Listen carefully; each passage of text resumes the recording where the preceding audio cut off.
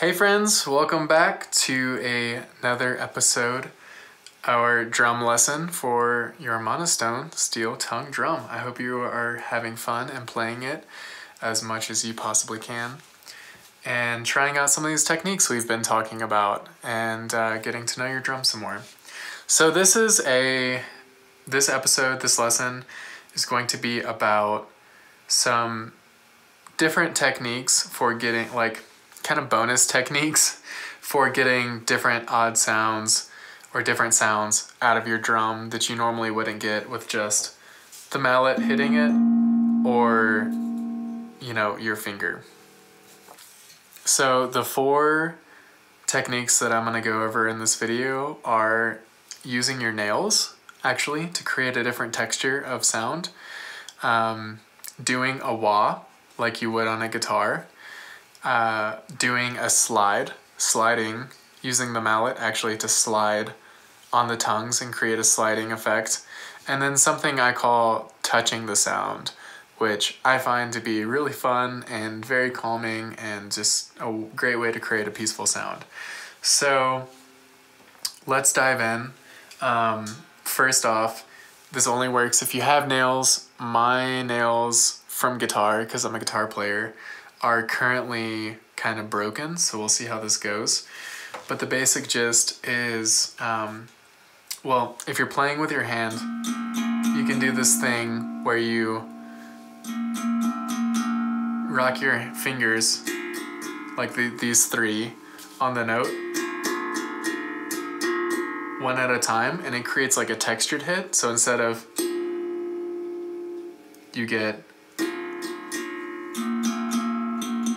that, you got,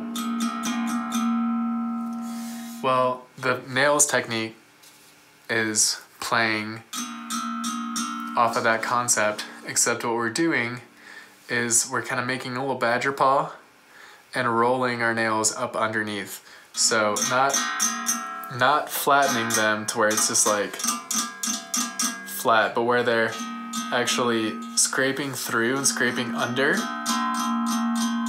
very gently and rolling from the pinky to the pointer finger. And this is a technique that I used in F minor momentum to get some really different tones out of the drum. But basically you just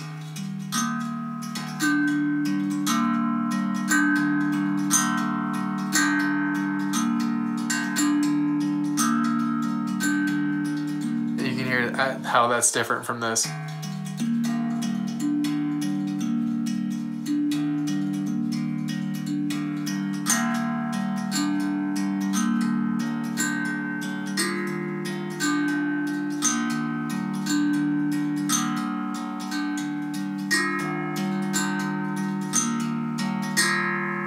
So it's cool. I think it sounds nice. It sounds like a bicycle bell or something.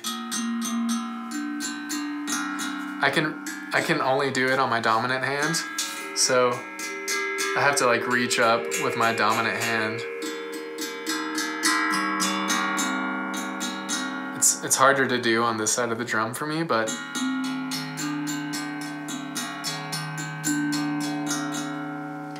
it's cool. You can play around with it.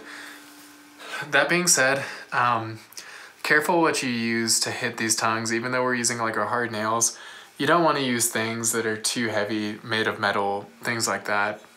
Just careful when you're experimenting with hitting it with different stuff. I can't even think of a good example right now. So I'm just gonna move on actually to the next technique, which is the wah technique. And this is where you put your hand basically at the base of the cut of the tongue, and it really works better on the higher pitched notes and less well on the lower pitched notes. And it also works better with a mallet as opposed to hitting it with your hand. You can kind of get a vibrato. Basically, it's probably a better name than a wah.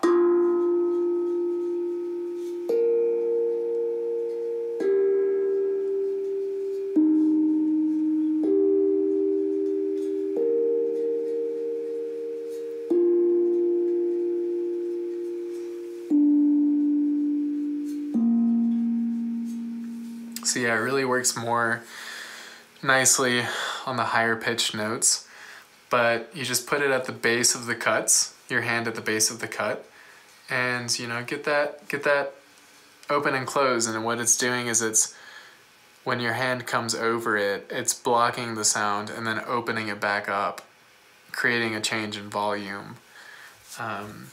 So that's something cool to play around with. Another cool technique to play around with also that works better on the higher notes, I'm actually going to turn my drum a little bit for this one, is the slide technique. And what you do is you hit towards the bottom of, it works better on higher notes, did I mention that already? You strike towards the bottom of the note and then you maintain contact with the tongue.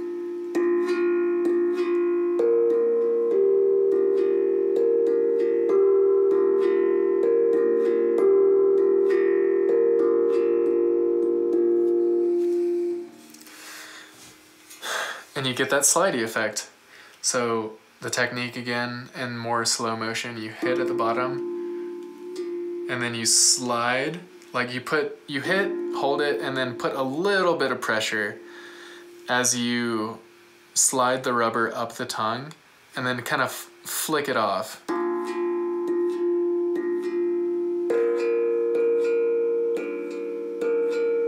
And what you're doing is you're starting a vibration down here, and then you're sliding and intensifying that vibration as you slide the rubber across the drum, the tongue. It's going to create more vibration, and rather than hitting the drum to create the tongue to create the sound, you're sliding and getting a little bit of a different tone that way. So it's a cool technique to play around with, especially for like making beats. That's silly.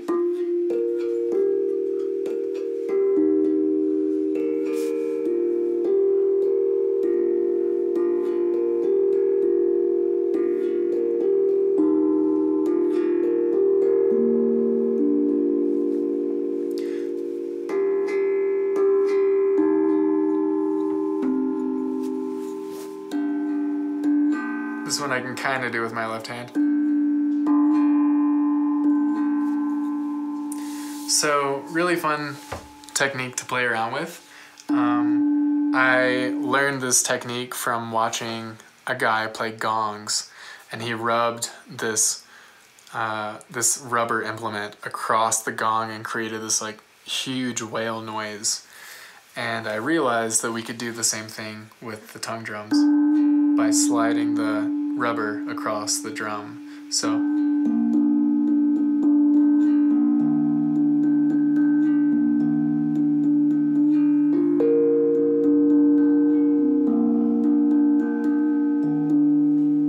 super cool, really fun thing to do. Another technique that I haven't actually talked about yet is just actually using your other hand to dampen the drum as you're playing it. So like maybe you're playing really loud and there's a lot of reverberation going on, and then you want to calm it down, or say you just want to isolate notes. You can just, if you want to reduce the volume, reduce the reverberation, you can put your hand on it and keep the other tongues from vibrating and interfering, and also just kind of dampen the sound a little bit.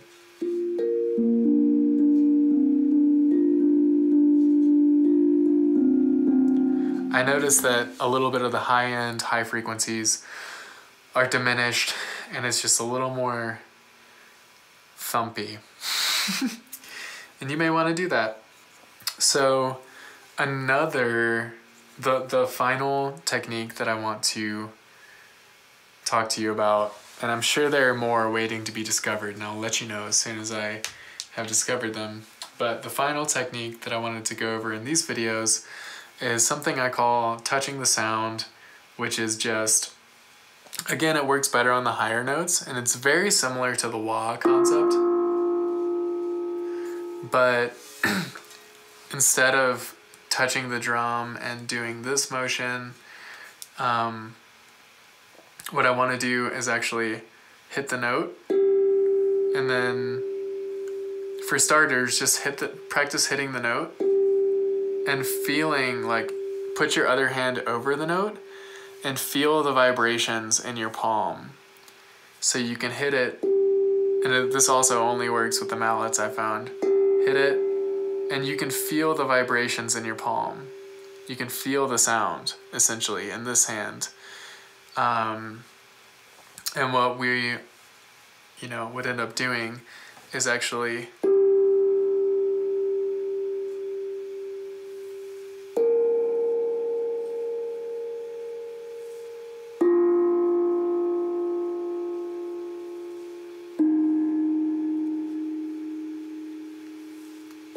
So what I'm doing is I'm scooping over the note just close enough to the tongue to where I can feel the vibrations in my hand, I can touch the sound, and then I'm removing and I'm just bouncing my hands up and down off of that sound, and it's creating that vibrato change.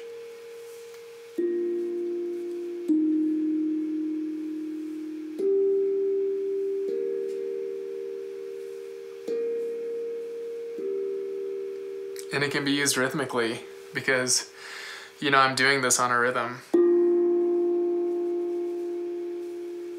I don't really do very fast ever, but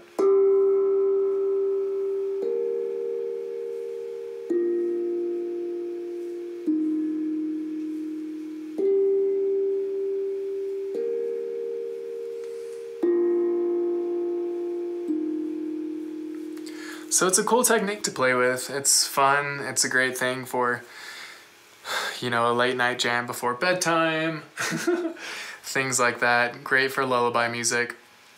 And that's it. Those are the bonus techniques that I wanted to show you all, and I hope you have fun playing with that. And that's it for this video, and see you in the next one. Peace.